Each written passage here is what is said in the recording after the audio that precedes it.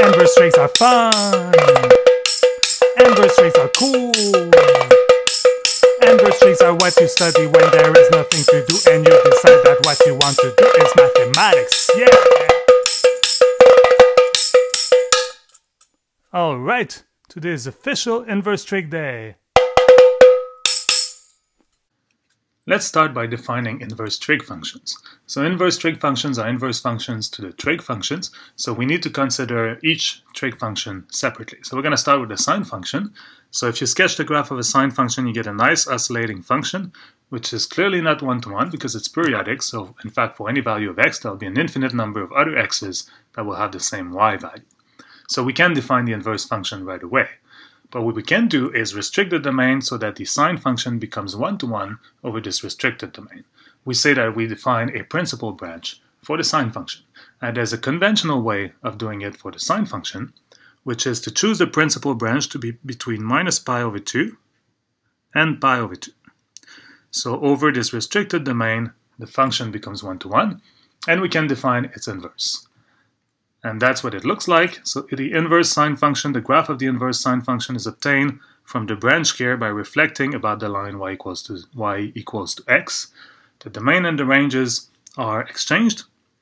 And the statement of inverse functions is, as always, that y is equal to sine of x if and only if x is equal to the inverse sine of y for x in the domain or the principal branch for the sine function and y in the range of the sine function. Let's now look at the cosine function. So again, the cosine function is not one-to-one, it's periodic, so we need to define its principal branch to be able to define the inverse cosine function. So the convention in this case is to choose the principal branch to be between 0 and pi, over which the function clearly is now one-to-one. The range is still minus one-to-one. And then the inverse cosine function looks like that. So this is again obtained by reflecting the branch about y equals to x. Domain and ranges are exchanged, and the statement is that y equals cosine of x if and only if x is equal to inverse cosine of y for x in the principal branch and y in the range of the cosine function. We do the same thing for the tan function, which is also periodic, so not one-to-one. We need to define its principal branch. The convention in this case is to choose the principal branch to be between minus pi over 2 and pi over 2. Note here that we do not include the endpoints because the tan function has vertical asymptotes, these endpoints, and in this case the range is not minus one-to-one. The range of the tan function is all real numbers. So the inverse tan function, by reflecting about the y equals x-axis, will look like that. The domain is now all real numbers, but the range is only between minus pi over 2 and pi over 2.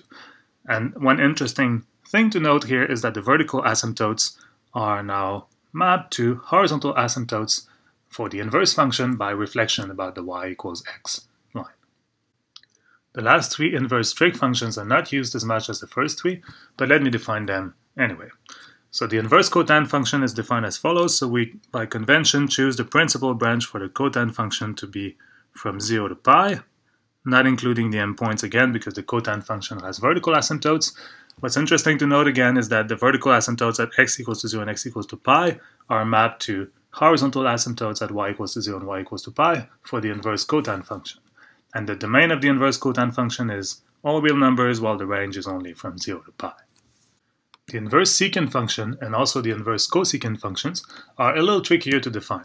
There's no universally accepted convention for the choice of principal branch. So what I'll do is stick with the convention that's used in the textbook, and later on in this video I'll tell you why this is a good convention.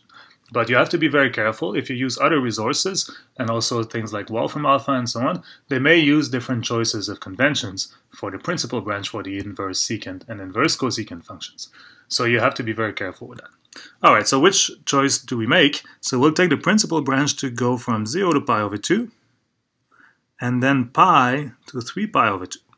So over this interval, then the function is one-to-one. Now you may think it would be more natural to go from 0 to pi over 2 and then pi over 2 to pi. That would be fine. That would be another choice of principal branch. But we'll stick with this one because I'll explain later that this gives a nice result for derivatives of inverse trig functions. Alright, so this is the choice of domain, and then the range here, well, you see is basically all negative numbers all the way to minus 1, and all positive numbers greater or equal than 1. So the inverse secant function will look like that. Vertical asymptotes becomes horizontal asymptotes. The domain now has all negative numbers less or equal than -1 and all positive numbers greater or equal than 1, and the range becomes from 0 to pi over 2 and pi to 3 pi over 2. And finally, the inverse cosecant function. That's another one that has no universally accepted convention for the principal branch, so we'll stick with the choice in the textbook, which is to go from 0 to pi over 2. But then instead of keeping going all the way to pi, we skip and go from pi to 3 pi over 2. Again, that doesn't seem very natural here, but this is a natural choice from the point of view of derivatives of inverse trig functions. The range is just like for the secant function, so the inverse cosecant function looks like that. Again, vertical asymptotes becomes horizontal asymptotes, and domains and ranges are exchanged. Alright, so we know what inverse trig functions are. Let me now make two important comments. First is just a notation. So I've used a notation inverse sine of x, inverse cos of x, and so on. There's another notation which is used, which is to call these inverse functions arc sine of x, arc cos of x, and so on. So both notations mean the same thing. Arc sine just means the inverse sine function. So both notations are used in the textbook and they're used in general. So we're going to use both as well in this course. And the other remark I want to make is that you have to be very careful. Make sure that you know that inverse sine function of x is not the same thing as the reciprocal of the sine function. That's not at all the same thing. This is just 1 over sine. This is the inverse function, so these are totally different. So that's why pretty often, personally, I prefer using the arc sine notation, which makes it clear that we're talking about the inverse sine function or inverse trig functions in general. But since the textbook is using this -1 notation quite a bit, we're going to use it as well in this class. Before we talk about derivatives of inverse trig functions, let me now work through two examples where we are asked to evaluate the value of an inverse trig function. So in the first example, I'm asking you to calculate the inverse sine of square root of 3 over 2. To determine what this is, you really need to understand carefully what the definition of inverse trig functions are. So what is this asking you? Well, let's call that theta. What this is asking you is, what is the angle theta, which is such that the sine of theta will be equal to square root of 3 over 2, and also that theta is in the principal branch of the sine function, because this is what we use to define the inverse sine function. Alright, so this is just a statement that the inverse sine is an inverse function to the sine function with this choice of principal branch. But now we can certainly figure this out, right? We could, for example, draw our favorite trig circle. Alright, so we're looking for an angle between minus pi over 2, pi over 2, so it's going to be in this region of the circle, and we're looking for an angle such that the sine is equal to square root 3 over 2. Well, if you remember trigonometry, then you'll know that this angle is exactly pi over 3. So in other words, this is the only angle in this region of the circle which is such that the sine is equal to square root of 3 over 2. So that would be the answer to the question in this case. Okay, so let me do a second example. Suppose that I'm asking you to calculate the inverse secant of minus 2. Well, if I call that theta, what this is asking is what is the angle theta such that secant of theta is equal to minus 2, and theta lies in the principal branch that we use to define the inverse secant function. That was one of the two complicated cases, so we chose between 0 and pi over 2, and then pi and 3 pi over 2. Alright, but before we look at the trig circle, it might be actually easier to deal with cosine instead of secant. So remember, secant is 1 over cosine. So if we want secant of theta to be equal to minus 2, we want, this is the same statement as saying that we want 1 over cosine of theta to be equal to minus 2, which implies that we're looking for an angle theta such that its cosine is equal to minus 1/2. Okay, and now we can look at the trig circle. Now, what region of the trig circle are we interested in? So we want between 0 and pi over 2, that's here, and then pi and 3 pi over 2, so that's here. And we're looking for an angle in one of these two regions, which is such that the cosine is minus 1 over 2. Well, first, because the cosine is negative, we know we're going to be in this region here, because otherwise the cosine would be positive. And again, if you remember from your trigonometry, the angle here that will be such that the cosine is minus 1/2 is, and the angle that is in this region will be 4 pi over 3. which would be the answer to this question. Alright, so let's now calculate derivatives of inverse trig functions. I'm only going to calculate here the derivative of the inverse cosine function, but the other ones can be calculated along similar lines. Okay, so let's start with the inverse cosine function. What is this? Well, this was defined as being the inverse function to the cosine function, and also I had to restrict the domain in the range of the cosine function, so the domain of the cosine function, which becomes the range of the inverse cosine, was taken to be in the principal branch from 0 to pi, and the range of the cosine function, which is the domain of the inverse cosine, is between -1 and 1. Okay, so how do I calculate the derivative? Well, the idea here will be to start with this expression here and use implicit differentiation, just like we did for logarithms. So let's see how this goes. So what is implicit differentiation? I calculate the derivative on both sides with respect to x. But then, of course, I remember that y is itself a function of x. So on the left-hand side, I need to use the chain rule. So I get minus sine of y times y prime, and just 1 on the right-hand side, which tells me that y prime is equal to -1 over sine of y. Now I could substitute back in here y being equal to the inverse cosine of x. That would give me -1 over sine of inverse cosine of x. That would be fine, but it's a pretty ugly answer. There is in fact a much better way of rewriting this answer. Alright, so let's see how this goes. I'm going to show you in two different ways how you can rewrite this expression as a function of x. But before we do that, let me notice something that will be quite important for us. So we are restricting y to be between 0 and pi. What does that imply for sine of y? Well, if you remember what the sine function looks like, so the graph of the sine function is something like this, and between 0 and pi here, the sine function is positive. So y being restricted to be between 0 and pi implies that the sine of y will always be greater or equal to 0. Alright, so let's see now how we can rewrite sine of y as a function of x. So the first approach will be to use trig identities. So what do I mean by that? So one trig identity that we know very well is that sine square of y plus cosine square of y is equal to 1.